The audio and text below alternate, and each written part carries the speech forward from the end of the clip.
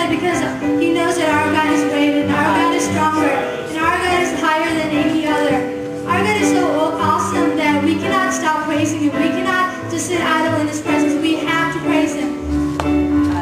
The song goes, the Bible mentions about so many miracles that He did, and we can all relate to that. We can all say about at least one miracle that God has done in our lives. So as we are in His presence today, let's worship Him, and let's just think about the words that He is greater, He is definitely stronger than any other, and He's definitely able to help us in whatever circumstances we are in.